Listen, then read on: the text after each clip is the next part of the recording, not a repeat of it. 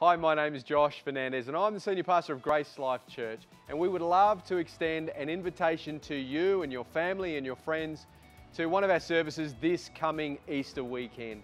On Good Friday, we have two services, both shorter services, communion services, a bit more reflective services, one at 9 a.m.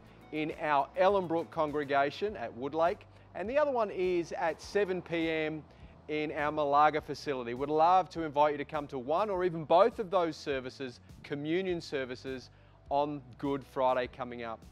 Also on the Sunday, we have celebration family services at 10 o'clock, both locations, Malaga and Ellenbrook. Make sure you come ready to celebrate the resurrection of Jesus. Looking forward to seeing you, whoever you are, wherever you're from. You're extraordinarily welcome. See you this coming Easter weekend.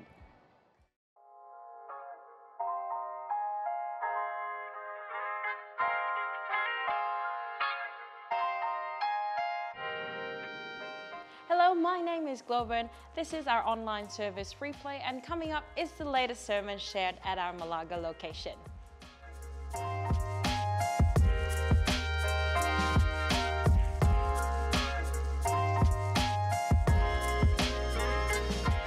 If you can, just get your Bibles, pull them out. Daniel chapter 10, and I was given this prompting in our last prayer meeting that we had, our encounter meeting almost 2 weeks ago here, and I feel to share it for the now. Daniel chapter 10. Now, Daniel chapter 10, 11, and 12 are fantastic chapters. The last three chapters of the book of Daniel. Daniel was used mightily, even in a political sense. He was a leader.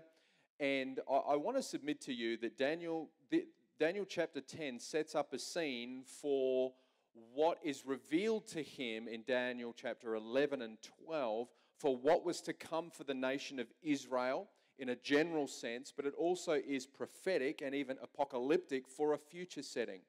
Okay, we have what we call in Scripture a law of double reference. When a prophecy is given, it's not just for what's going to happen soon, but it is also to be seen in a future sense. You can see this, and we're not going to go into it today, but in Daniel chapter 11, there is reference to the Great Tribulation, the rise of the Antichrist. You've got to mix in Daniel with other books like Isaiah and Revelation. There are references in there. I want to encourage you, do some homework, open up your Bible, spend some time with the Holy Spirit, pay attention to what he's saying, particularly in Daniel chapter 11 and 12, because we see in these chapters probably the most detailed prophetic scripture that we have. It is incredibly detailed. And so what we're going to read about in Daniel chapter 10 today is very important. That is, how did Daniel get to hear and experience, receive such an incredible prophecy? How did that happen? What was the scene that was established? That's what we'll be talking about today. Are you ready? Let's pray. Father, we thank you for the ministry of your Holy Spirit and, importantly, the power of your word. And we ask that you would illuminate our minds and our hearts. We just want to know, what is the Spirit of God saying to your church in this hour? We thank you so very much. And all of God's children said, amen. Okay. Daniel chapter 10. We're going to read the whole chapter together. Are you ready for that? Okay, wonderful. I'm going to read from the English Standard Version, and I'm going to have a few little pauses along the way because it's a decent-sized chapter. And let's start from verse 1. It says, in the 3rd year of Cyrus, king of Persia, a word was revealed to Daniel, who was named Belteshazzar, and the word was true, and it was a great conflict.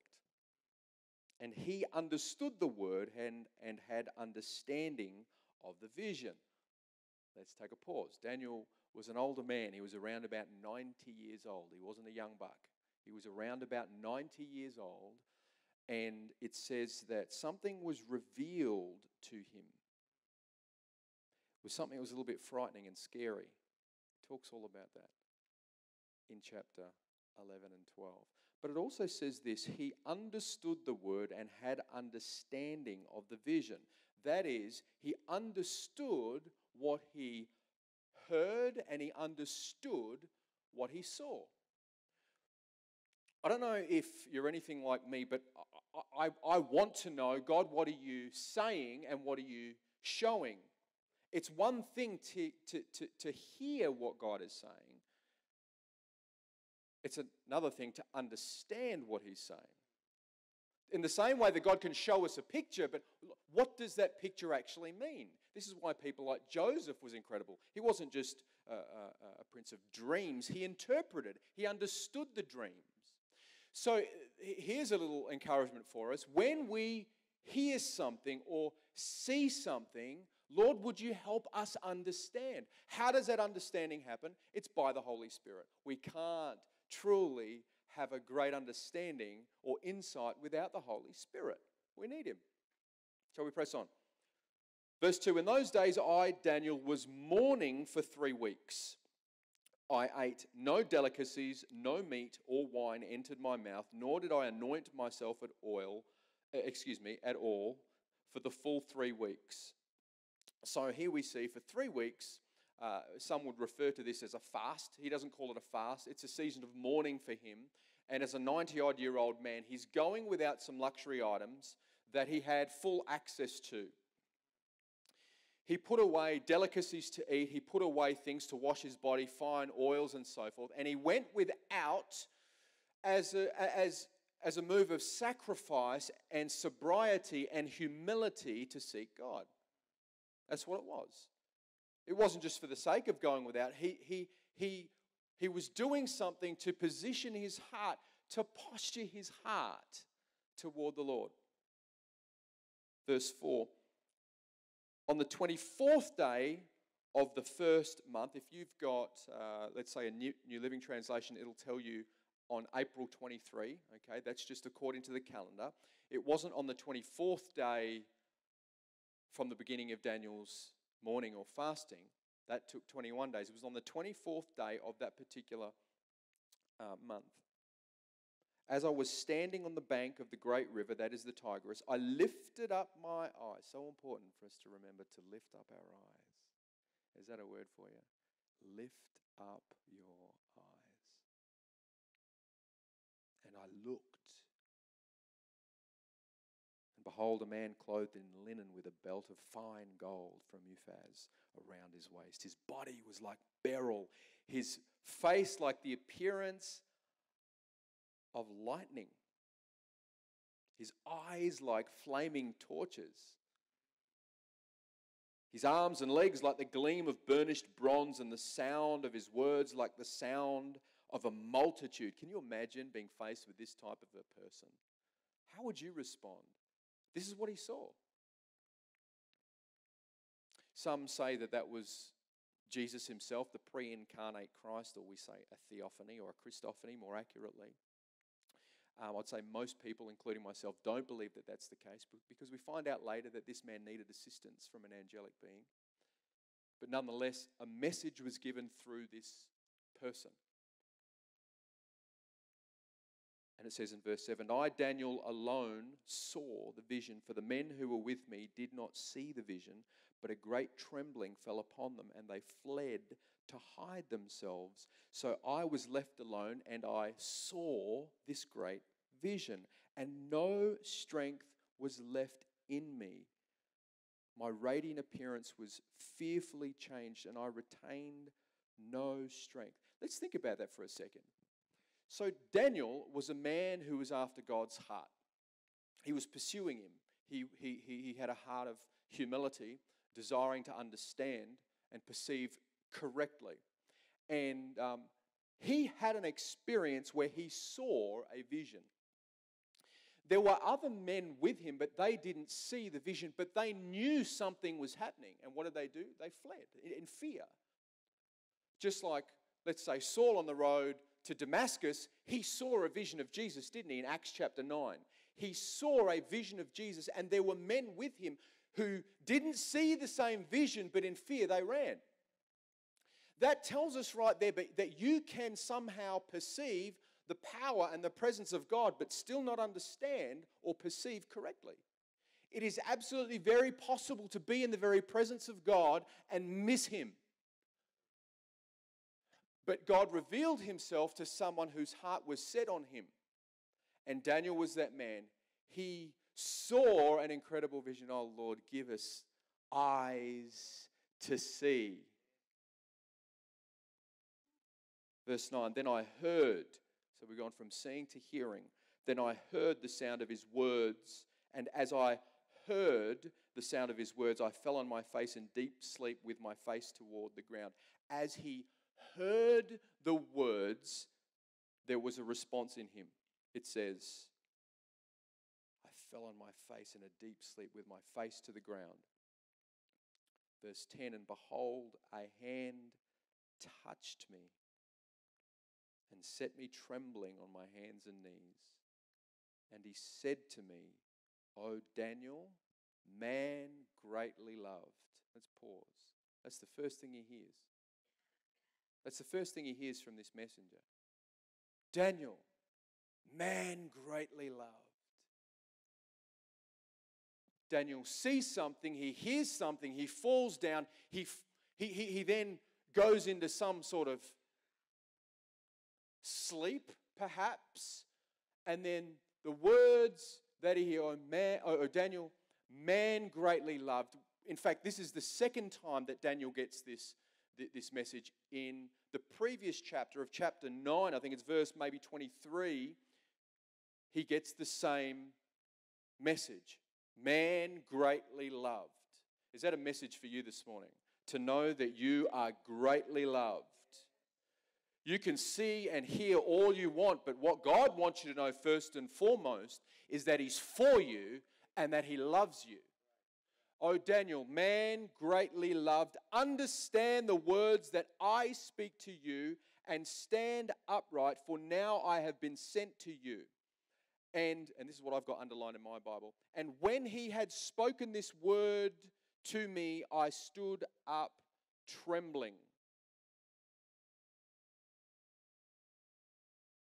When he had spoken this word to me, when he spoke, if you go down to verse 19, we see the angel say something again. O man greatly loved. He reinforces. Fear not, peace be with you, be strong and of good courage. And as he spoke to me, I was strengthened. As he spoke to me, I was strengthened. As God speaks to us, we are strengthened. As God speaks to us, we can stand upright. As God speaks to us, we live, we move, we have our being in a very real sense. Do you know His word? Have you heard His word? Have you experienced His word? Have you savored His word? As He speaks, oh Lord, may I hear your word, that I may stand upright, that I may be strengthened. When he had spoken this word to me, I stood up trembling. And then it says this. Then he said to me, fear not, Daniel, for from the first day that you set your heart to understand and humbled yourself before your God, your words have been heard, and I have come because of your words.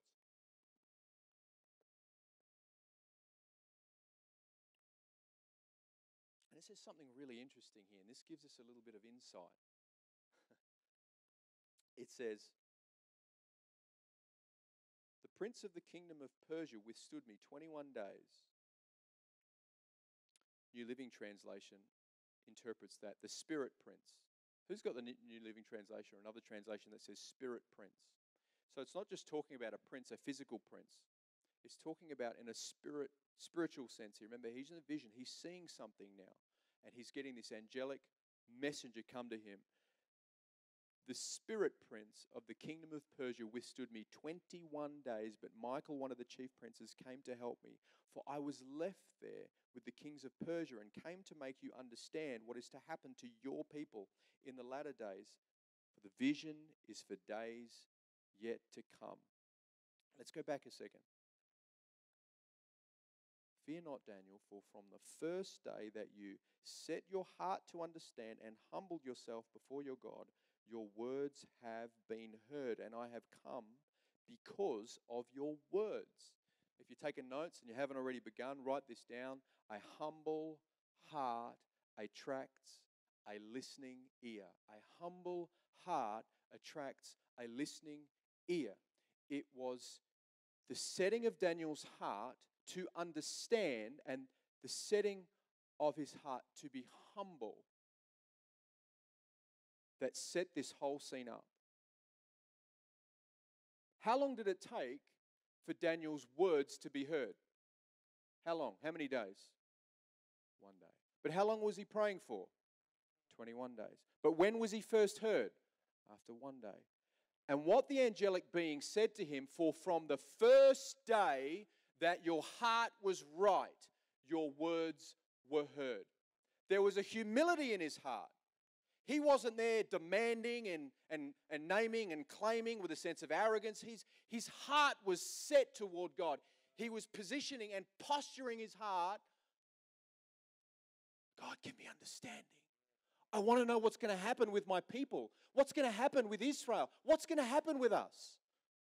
And from the very first day, heaven heard. Maybe you haven't yet got your answer, but you need to know from this moment, from day one, you've been heard. Day one.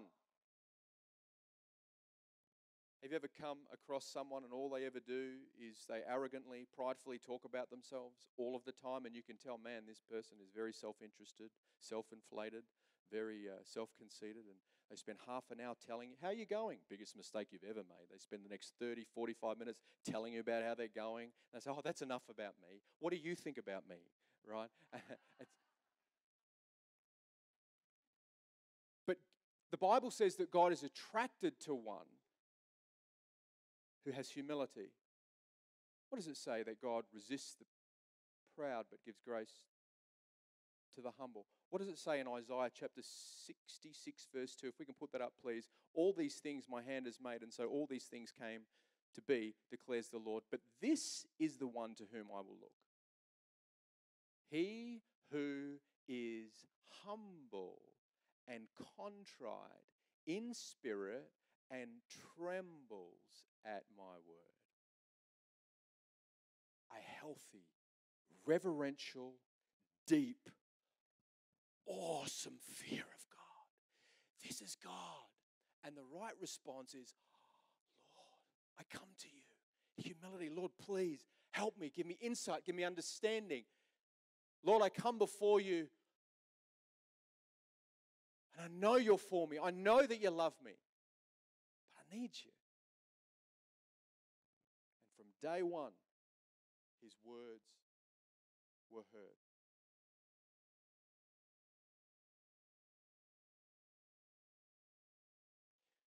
We can read from this that from day one, and it took 21 days for this messenger to come and give the message. 21 days. He was heard on day one, but he didn't get his answer until day 21. He was heard on day one, but he got his answer on day 21. And what was happening through those 21 days? What was Daniel doing? He was praying for 21 days. That's what he was doing. Never underestimate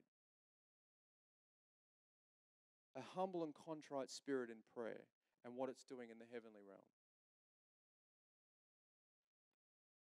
You may not see something, but that doesn't mean nothing's happening.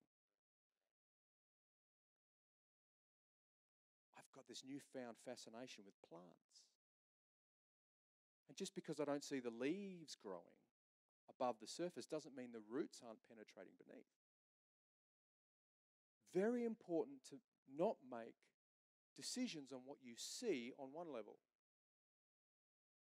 I wonder how often when we're praying and we're seeing no response, no answer, what's going on in the spirit?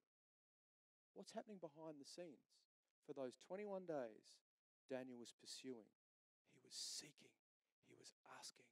He was knocking. But it took 21 days for that response. Maybe an encouragement for us to keep on praying. And also an encouragement that, just know this, have confidence that every prayer matters to God. Every prayer offered to Him matters. You're here this morning and you feel like you've given up. Maybe you're streaming from home and you're feeling like you've given up. Every prayer offered matters to God. Your words matter to God. Second point, the real battle is in the unseen realm.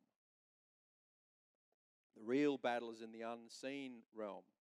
Verse 13, the prince or the spirit prince of the kingdom of Persia withstood me 21 days, but Michael, one of the chief princes, came to help me, for I was left there with the kings of Persia. And I came to make you understand what is to happen to your people in the latter days, for the vision is for days yet to come. The real battle is in the unseen realm. Such an important prophetic passage that we're given in chapter 11 and 12 was set up by Daniel, who is shown not just what's to happen, but how did we get there? Well, there is a battle going on in the heavenly realms. And so let's picture this. A messenger, an angelic messenger, is dispatched from the Father.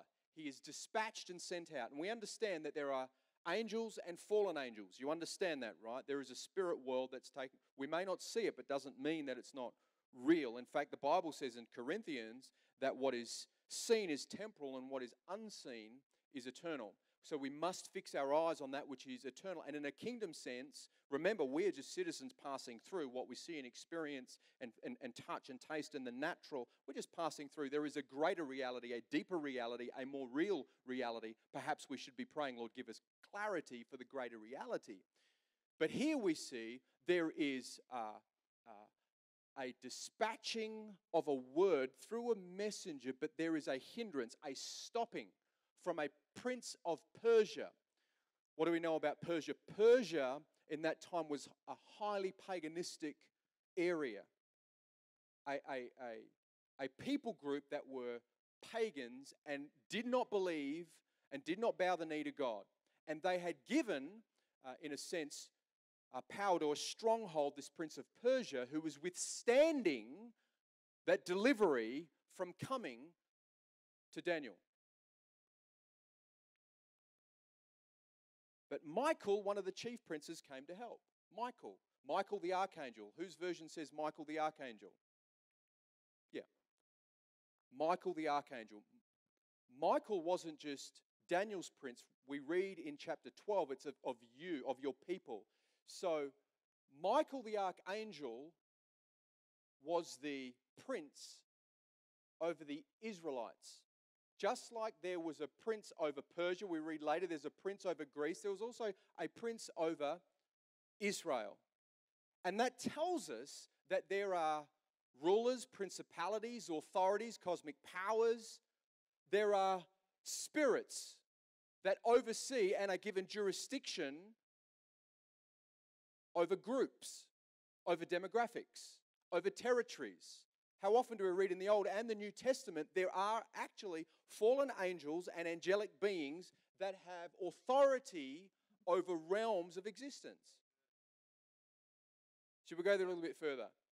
Okay, go to Ephesians chapter 3. Ephesians chapter 3 and verse 10. This is what Paul writes. Ephesians chapter 3 and verse 10. You're faster than me.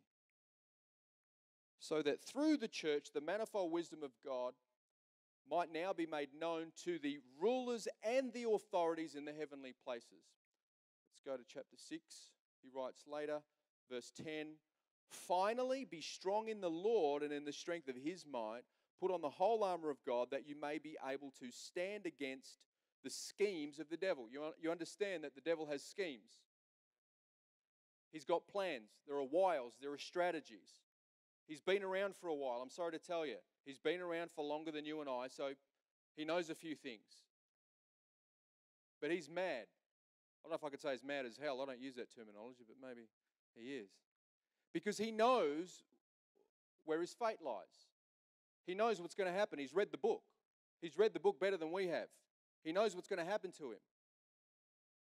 And what he's trying to do is he's trying to distract and distort, dissuade, discourage God's people from knowing who we are in Christ. So he's got plans. He's trying to trip us up. There are plans. So it says that you may be able to stand against the schemes of the devil, for we do not wrestle against flesh and blood, but against the rulers, against the authorities, against the cosmic powers over this present darkness, against the spiritual forces of evil in the heavenly places. Therefore, take up the whole armor of God, that you may be able to withstand in the evil day, and having done all, to stand firm. Is that for you this morning? Have you done all to stand firm? Have you done all to stand firm? Stand therefore, having fastened on the belt of truth, and having put on the breastplate of righteousness, and as shoes for your feet, having put on the readiness given by the gospel of peace. In all circumstances, take up the shield of faith, with which you can extinguish all the flaming darts of the evil one, and take the helmet of salvation and the sword of the Spirit, which is the word of God, praying at all times in the Spirit, with all prayer and supplication. And you can continue as it expands there. Let's go to Colossians. Let's go to Colossians, Wes, if you can.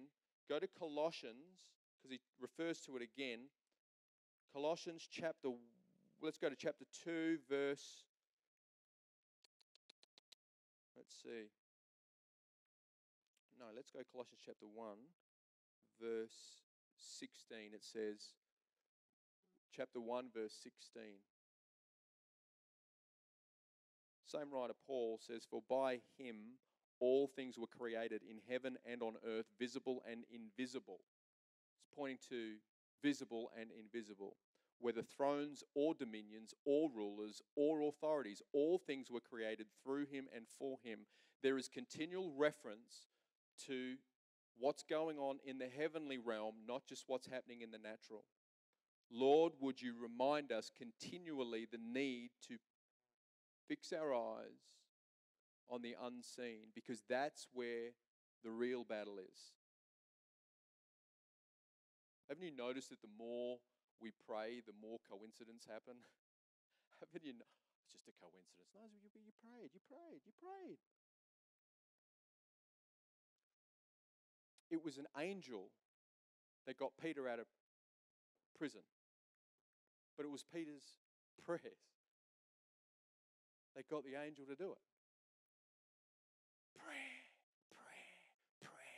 ask, seek, knock.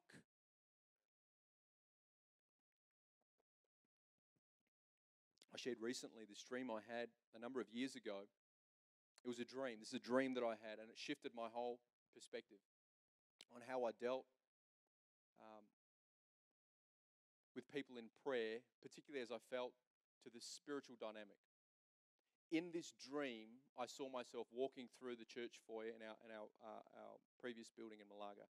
I saw myself walking through the church foyer, and as I walked through the church foyer, I saw somebody there that was demonically afflicted. They had a clear affliction, like there was a demonic spirit that was bothering them. And in the dream, I walked past them like I didn't care. It didn't bother me that much. And that was a concern to me in the dream. But in the dream, what I saw like the Lord show me wearing an army uniform with stripes on my shoulders. And I heard in the dream the words say this: the reason why you are indifferent is because you do not see as I see. And in the dream, I saw myself right there. Hang on a second. I'm a soldier. I'm a general. I'm not just badged or equipped or authorized to this. I am able to sort this out. And right then and there, that changed how I responded. So when I got out the next day, and from that point, I thought, my goodness, I'm actually not just I'm not just some sort of physical being having a spiritual experience. I am a spiritual being having a physical experience. The greater reality is that we are kings of the, and queens of the Most High, and we are authorized and graced and called to bring freedom. Not long after that, I was in a church service sitting on the front row on a Sunday evening. We're in a Sunday evening service. And during worship, the team was worship leading. It was something very spiritual. Josie was probably leading at the time. We all know how spiritual Josie is. And in worship, I'm there just worshiping. And I felt in my heart, as I do in service, I said, Lord, what are you doing? And I felt something was missing. Something wasn't right. I turned around and I saw a young man that was a friend of mine, and he came to church every couple of weeks, okay, coming regularly, every couple of weeks. I looked at him and I thought, there's something not right here. I don't know what that is. So I just kept worshiping, and I did a double take. I had another look, a quick glance. I said, something's not right there. And he was just sitting in his chair. That's all it was. And as we were worshiping, I felt in my heart that it was a demonic affliction. Now, I'm not going to get up there, hold the microphone, shunda mahunda, be nice and loud. You don't need to do that because we carry authority in the spirit realm. And so, but this is what I did. I said, as we were worshiping, I said in an audible voice, but only I could hear it myself. No one else around me could hear it. And I said, in the name of Jesus, I command any spiritual affliction, any evil spirit that is bothering, and I mentioned the guy's name, to leave right now. Get out in Jesus' name. No one else heard. But at that moment, as I got up, I turned around, he got up out of his seat, and he left. He hasn't come back since. Is that a coincidence or a God incident? What does that point us to? That points us to the fact that your words have authority. Your words. You have an authority because you are in Christ Jesus. Do not underestimate the power of what you carry. You carry the very presence and authority of Jesus Christ himself.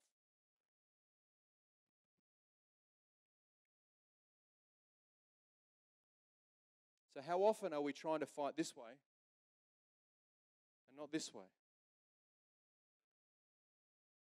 Less of this, more of this. Final point.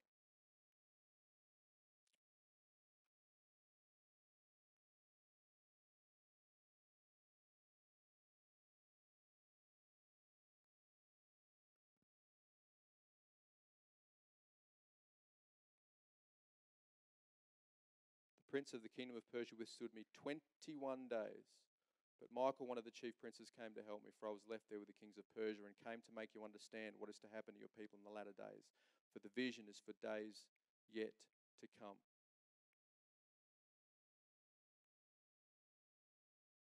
Let me keep reading, and then I'm going to come back. It says in verse 15, when he had spoken to me according to these words, I turned my face toward the ground, and I was mute, and behold, one in the likeness of the children of man touched my lips. Then I opened my mouth and I spoke.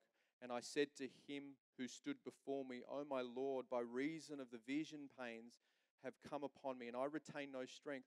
How can my Lord's servant talk with my Lord? For now no strength remains in me, and no breath is left in me. Again, one having the appearance of man touched me and strengthened me, and he said, O man greatly loved, fear not, peace be with you, be strong and of good courage. As he spoke to me, I was strengthened, and said, let my Lord speak, for you have strengthened me. Then he said, do you know why I've come to you? Watch this. It says, but now I will return to fight against the prince of Persia, and when I go out, behold, the prince of Greece will come, or the spirit prince of Greece will come. But I will tell you what is inscribed in the book of truth. There is none who contends by my side against these except Michael, your prince. And then we see this amazing scene unfold. But 21 days, all of those things happened.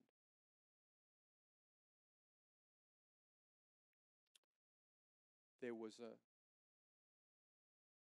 an answer that was dispatched, but there was delay in the delivery. 21 days. Anyone ever ordered from Amazon before?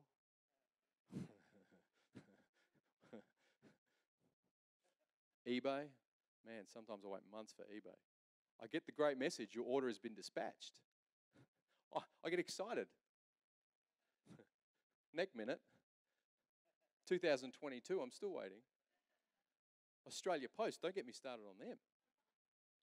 There is a difference between the day of dispatch and the day of delivery. Maybe you're still waiting. Maybe it hasn't been 21 days for you. Maybe it's been 21 years. But just a thought, perhaps your delivery is still in transit. How often do we feel, I did pray for that, but it didn't happen, it didn't work. I fasted, I believed, it didn't happen, it didn't work. What we're really saying is, I had a time limit on it. And it didn't come when I wanted it to come, so I gave up. Well, what if Daniel gave up on day 20? What if he stopped praying on day 20? We can just stop on day 1. What if he's on day 20 and he's still yet to receive a message that showed up what was going to happen to Israel? Don't quit on 20. Don't quit on 20. Don't quit on 20. Perseverance in prayer always pays off. Perseverance in prayer always pays off. It doesn't mean you're going to get what you want just because you pray more for it. You'll find a lot of the time that prayer doesn't twist God's arm or change His heart so much as it changes us. How long have you been praying for something and you're finding that you are changing in the process? That the answer is actually in you. We want God to do that. Lord, I want the fruit to come. I want the outcome. I want the results. And God's saying, yeah, I've got something better for you. It's change in you. And that the purpose of prayer and persistence and perseverance even is not just to get stuff off God. It's to become like Him. How? Because the more that we persevere and persist in a heartfelt, humble, contrite sense of prayer toward Him, the more our faith deepens and is tested and is strengthened. Why else does Jesus say, keep praying? Keep praying, He says in Matthew chapter 7. Luke chapter 11, He talks about it. I'm going to finish with this passage. Luke chapter 11.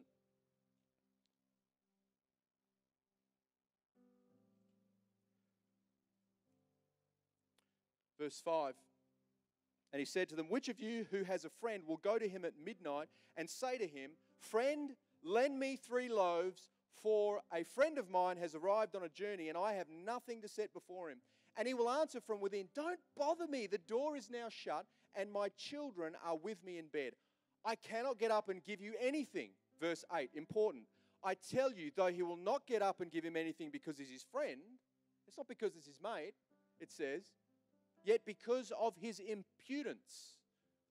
Your version might say persistence or perseverance.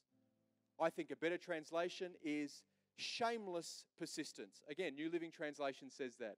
Shameless persistence. Because of his shameless persistence, he will rise and give him whatever he needs. And I tell you, ask, it'll be given to you. Seek and you will find. Knock and it'll be open to you. For everyone who asks receives, and the one who seeks finds, and to the one who knocks it will be opened. For what father among you, if his son asks for a fish, will instead of a fish give him a serpent? Or if he asks for an egg, will give him a scorpion? If you then who are evil know how to give good gifts to your children, how much more will the Heavenly Father give the Holy Spirit to those who ask Him?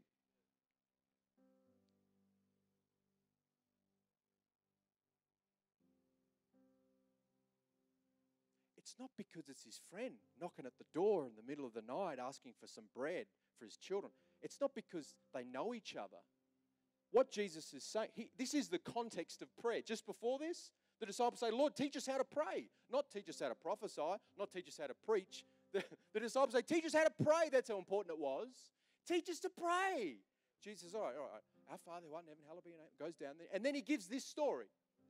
So He says, it's because of his impudence. It's because of his perseverance. It's because of his shameless persistence. Knock. Ask. Seek. Knock. Ask. Seek. Keep knocking, baby. Keep knocking. Lord, I'm waiting. It's been 2 days. Please show me something. I pray for breakthrough. Lord, what about my parents? What about my kids? What about my spouse? Day 10, day 12, day 20, day 30, day 60, 2 years later, 5 years later, 10 years later, 30 years later. How long is it going to take? Let the river flow, brother. Let the river flow. Let it flow. Don't give up. Don't quit. Don't stop. Your Father hears you. He knows. What is it that you've been asking Him for? What is it that you've been praying for? Your answer is on the way. Don't quit on 20. Finances, relationships, physical ailment, emotional torment, addictive behaviors. What is it? Don't stop. Keep asking. Keep knocking. Keep seeking. Your answer is on its way to be delivered.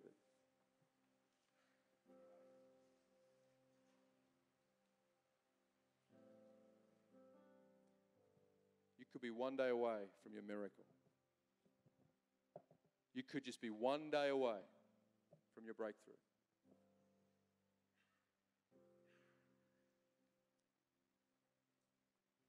Think of it this way.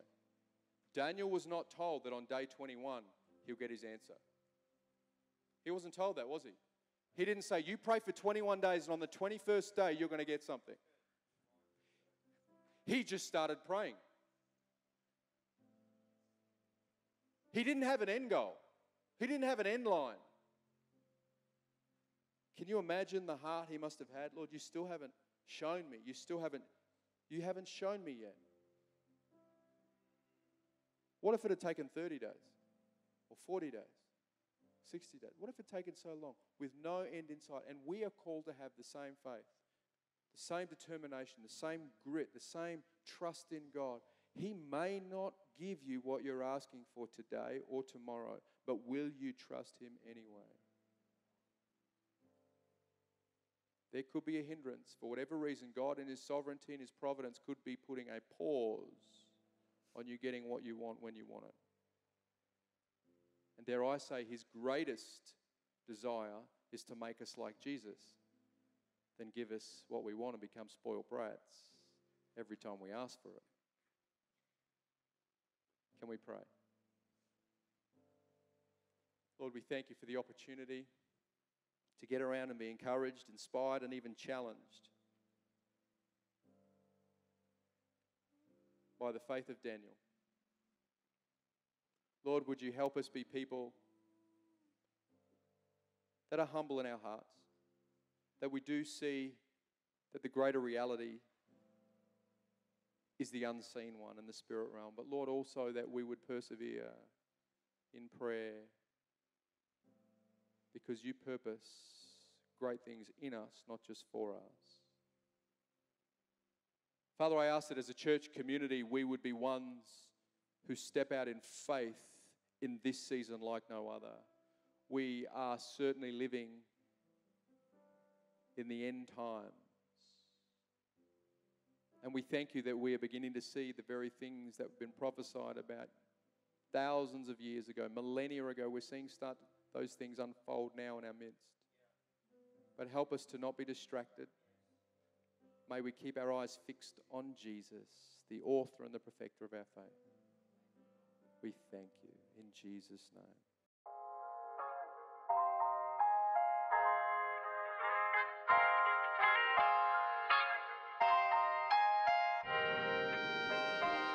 We hope you've been blessed by that word. Take some time to process through with God how He would like for you to apply this message throughout your week. Up next is what's happening at GraceLife, dates and details.